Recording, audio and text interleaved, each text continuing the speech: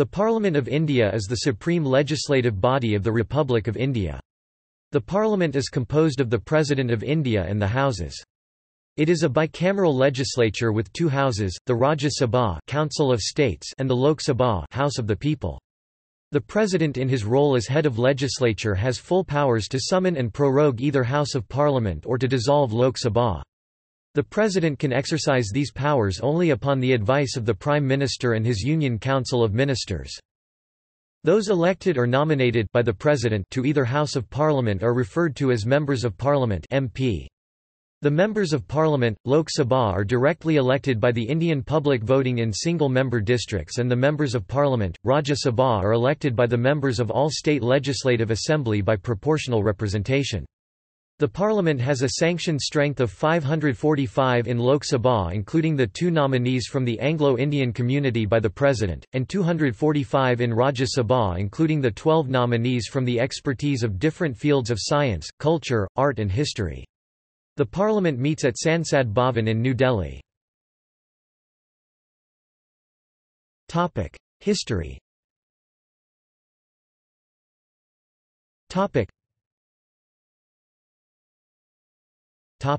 Parliament House.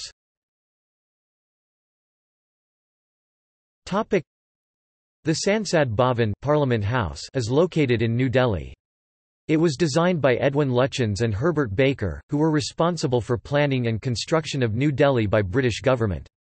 The construction of buildings took 6 years and the opening ceremony was performed on 18 January 1927 by the then Viceroy and Governor-General of India, Irwin.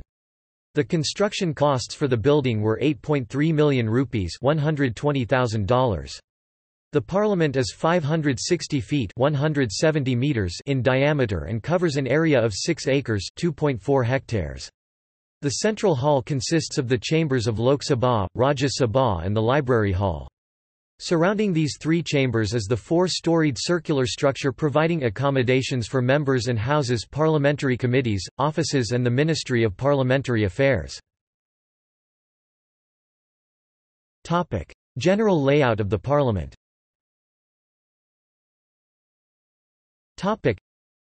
The centre and the focus of the building is the Central Hall.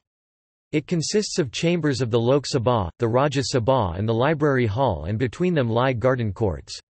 Surrounding these 3 chambers is the 4-storied circular structure providing accommodations for ministers, chairmen, parliamentary committees, party offices, important offices of Lok Sabha and Rajya Sabha secretariats and also the offices of the Ministry of Parliamentary Affairs.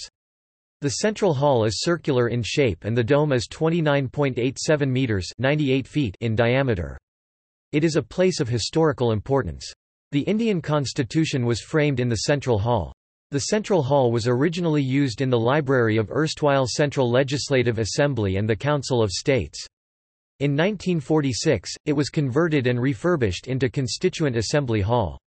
At present, the Central Hall is used for holding joint sittings of both the Houses of Parliament and also used for address by the President in the commencement of first session after each general election.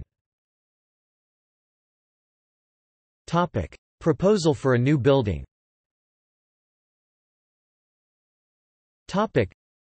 A new Parliament building may replace the existing complex. The new building is being considered on account of the stability concerns regarding the current complex. A committee to suggest alternatives to the current building has been set up by the former Speaker, Meera Kumar. The present building, an 85-year-old structure, suffers from inadequacy of space to house members and their staff and is thought to suffer from structural issues. The building also needs to be protected because of its heritage tag. Composition. The Indian Parliament consists of 2 houses called the Lok Sabha and the Rajya Sabha, with the President of India acting as their head. President of India. The President of India, the head of state, is a component of Parliament. Under Article 60 and Article 111, President's responsibility is to scrutinise that bills, laws passed by the Parliament are in accordance with constitutional mandate and stipulated procedure is followed before according his/her approval to the bills. The President of India is elected by the elected members of Parliament of India and the state legislatures and serves for a term of 5 years. Lok Sabha. Lok Sabha, House of the People, or the lower house, has 545 members. 543 members are directly elected by citizens of India on the basis of universal adult franchise representing parliamentary constituencies across the country, and 2 members are appointed by the President of India from the Anglo-Indian community. Every citizen of India who is over 18 years of age, irrespective of gender, caste, religion or race, who is otherwise not disqualified, is eligible to vote for the Lok Sabha. The constitution provides that the maximum strength of the House be 552 members.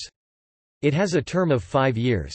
To be eligible for membership in the Lok Sabha, a person must be a citizen of India and must be 25 years of age or older, mentally sound, should not be bankrupt and should not be criminally convicted. The total elective membership is distributed among the states in such a way that the ratio between the number of seats allotted to each state and the population of the state is, so far as practicable, the same for all states. Rajya Sabha. Rajya Sabha, Council of States, or the upper house, is a permanent body not subject to dissolution. 1/3 of the members retire every 2nd year, and are replaced by newly elected members. Each member is elected for a term of 6 years. Its members are indirectly elected by members of legislative bodies of the states. The Rajya Sabha can have a maximum of 250 members. It currently has a sanctioned strength of 245 members, of which 233 are elected from states and union territories and 12 are nominated by the President.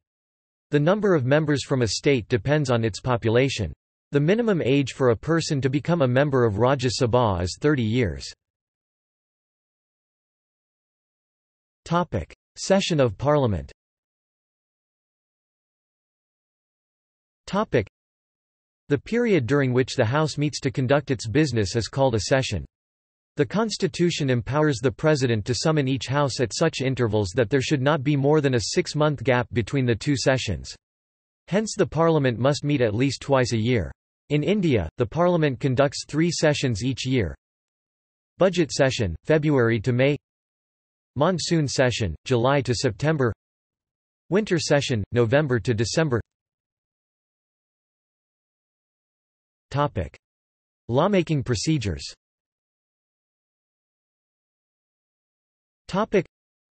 Legislative proposals are brought before either house of the Parliament in the form of a bill. A bill is the draft of a legislative proposal, which, when passed by both houses of Parliament and assented to by the President, becomes an Act of Parliament. Money bills must originate in the Lok Sabha. The Council of States can only make recommendations over the bills to the House, within a period of 14 days. Parliamentary committees.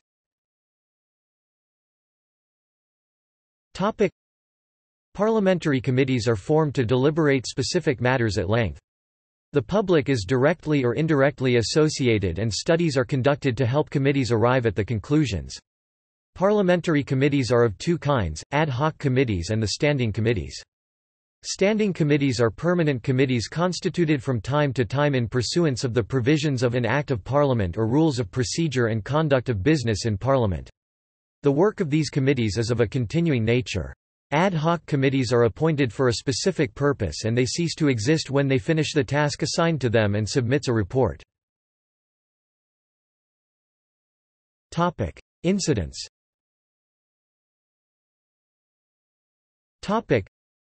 On 13 December 2001, Indian Parliament was attacked by an Islamic terrorist group. The perpetrators were Lashkar-e-Taiba and Jaish-e-Mohammed terrorists. The attack led to the deaths of 5 terrorists, 6 Delhi police personnel, 2 Parliament Security Services personnel and a gardener, which totaled 14 fatalities. It also led to increased tensions between India and Pakistan, resulting in the 2001–2002 India-Pakistan standoff. Parliament sessions and debates.